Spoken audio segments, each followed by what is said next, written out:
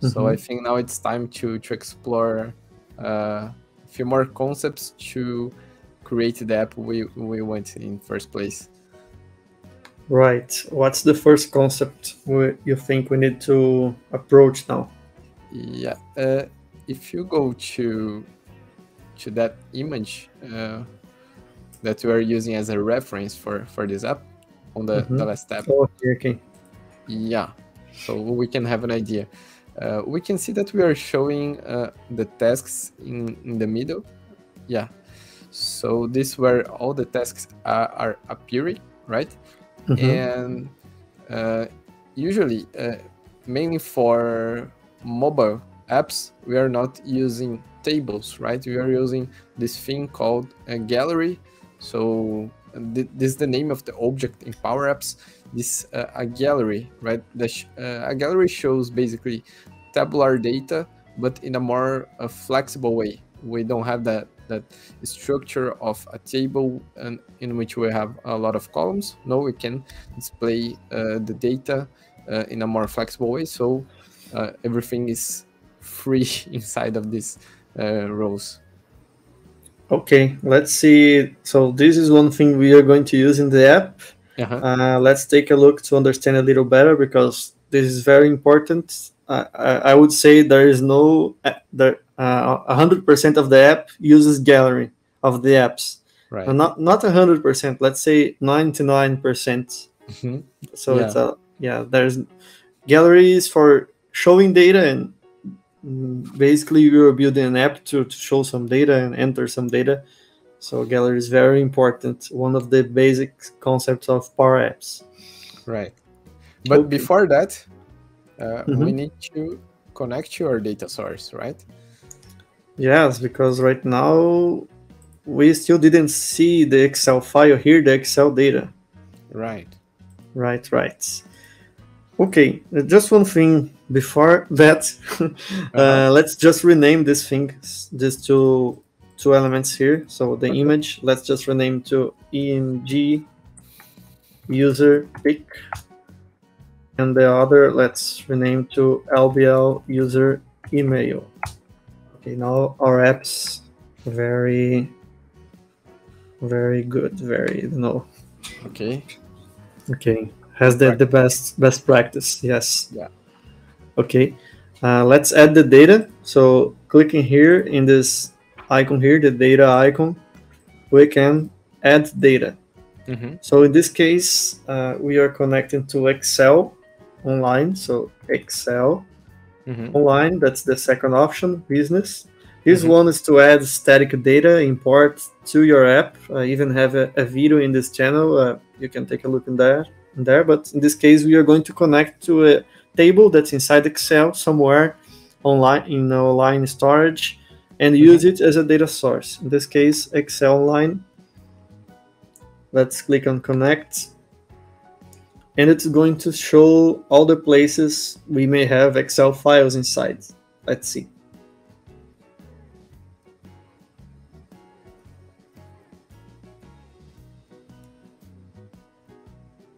So here it shows all the groups I have, all the document libraries, and so on. In this case, it's in this group live videos, because I know that the name of the site is live videos. Let's see, clicking here. Let's see. We have the documents folder on it, so it's the documents library. And here is my file, my tasks. So if I click here, it will show the tables. So the task table, remember we just created in the beginning of this video, and now it's in here. We also had another tab with data, but doesn't show here because we didn't mark as a table. So here it will show only the tables.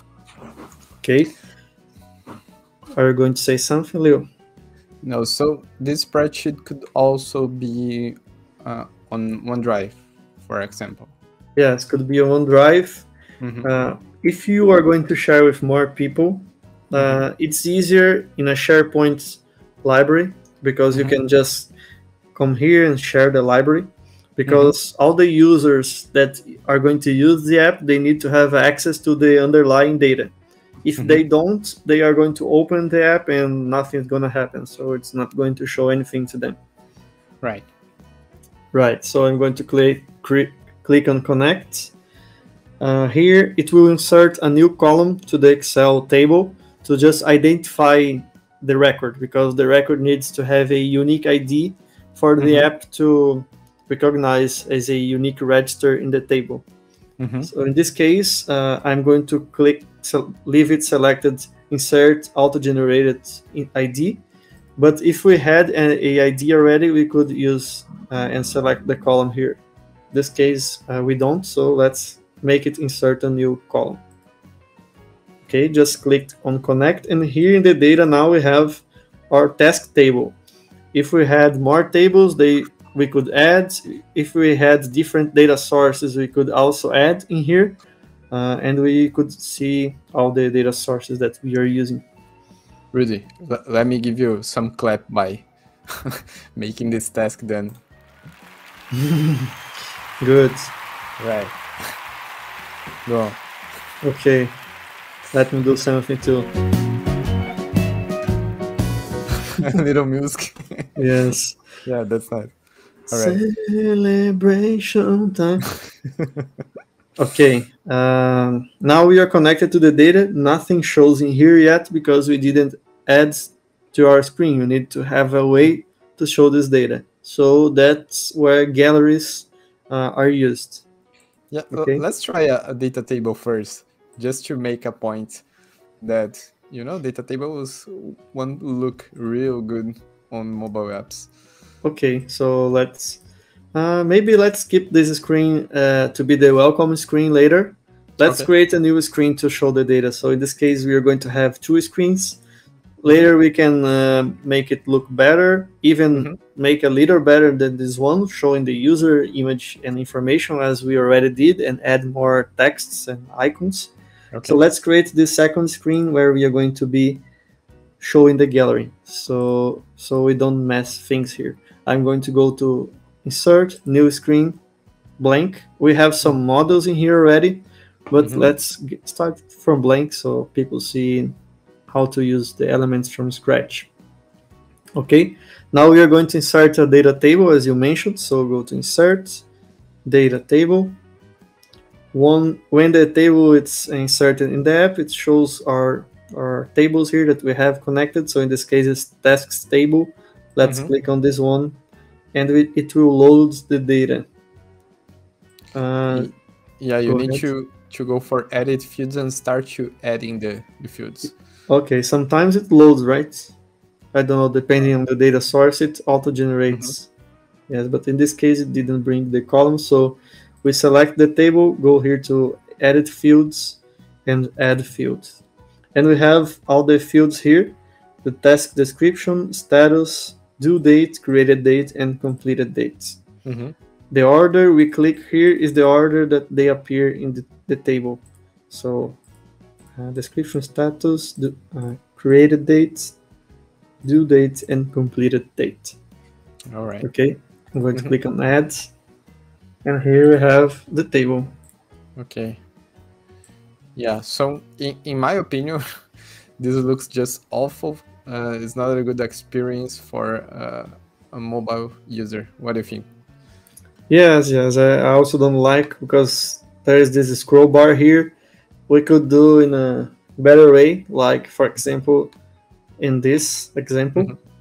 But we cannot do this with tables. It's not very customizable. There is no much we can do. So that's why we use galleries. Okay, we can keep this table in here if we want and remove later. Just put it in here, then just to have something in the screen. And let's add a gallery to show the same data, but in a format that's more like this one. Right. Okay, so I'm going to go to Insert, Gallery, and we have several examples here: the vertical, horizontal, and flexible height. They can have some demo data inside, or they can be blank. Which one do you prefer here, Leo? I think we can start with a blank vertical for this blank example. vertical. Yeah. Okay, again, it was just inserted and it asks for the input table. In this case, let's select tasks table. Okay, so we have the gallery here. It's empty. There is nothing showing because we need to add the fields to it. Let me just see here in the edits. See, it doesn't show anything. Why is that? It's different from the table, right? Mm. No, actually, it should be showing already. I don't know why it's not showing. Should? Yeah. I never used this. I just clicked here out of curiosity. I just thought, are they going to appear in here? But usually I just come here, select this square in the top, so it's the template, and start inserting here things here. Then it inserts. And also you have a few predefined layouts. Right. Yes. We could quickly try. Okay. Let's see. For example, subtitle. Yes. Image, title, and subtitle. In this case, we don't have images in our example. But if we had, we would already have this layout, so we could just replace the image here by the image in the data source. Right. And in this case, let's select title, subtitle, and body. So we have all texts here. Then we can change. It's easier than inserting one by one. Now, if we click here, the fields they appear. So we need to have the elements here, the labels, to select what fields are going to appear in the label. That's why it didn't appear when the gallery was blank. Okay. Yes, that's what I think. Okay, here we have the gallery. As we see, it already shows our 3 items, but there is some repeated information here because the gallery doesn't know exactly what we want. We have 3 labels inside it. The first is showing the status, the second is showing the description, and the third is also showing the description. We have this item thing here in front of it. It means, for example, that the gallery shows the tasks table, so all the items from the table. And the first item here is our template. So we edit this template, and it changes all the others. So it replicates what we do here to the others. And each line is an item. So in this case, this item means this item. It's already what it means. Yes. The reference for that specific record that's showing. Yes. Yes. So this item here will be the first task. This item here will be the second task, and so on. But we are only editing the first template here, this part, and it will auto replicate to the others. Right. Okay. So the first one is the status. It's 1 or 0. 1 is completed and 0 is pending. The second is the description, and the third we can change it here. Instead of the description, we can have, for example, the created date. So it shows when it was created. We can also show the due date and the completed date to show all the information here. So in order to do that, we just need to add a new label. So with any element here selected, I just go to insert text label. It can be here in the top or here in the left pane. So insert text label. It will insert here with some information inside because Power App doesn't know what we want to show. And we can change here in this property. So this item dot due date. Okay, and we can do also the completed date. I'm going to copy this one, Ctrl C, Ctrl V, put here in the end and change to completed dates. Okay. It's a little messy. We can make all look the same. So select all of them and make the same font size. Let's say 8, too small, so 10. And we can align them all at once. Here, if we do a right click, we have the align, and we can align middle, for example, or align top. Let's keep align middle. They are all the same height, so it's fine. Let's center the text vertically for all of them. So here in the vertical align, we have the middle. We can change the font as I did and do other things, but right now I think it's good. Let me just resize. Let's make let us make them with all the same size. Let's see a good size here, 130. Yes, and we can also distribute them horizontally to make them be spaced evenly. Nice. Okay. Yeah. Okay. We can put the description on the top and the status below, but we are going to look at here later to make it better. Mm-hmm. Okay. What do you think now, Leo? What should we do? Yeah, right. So I think we completed one more task.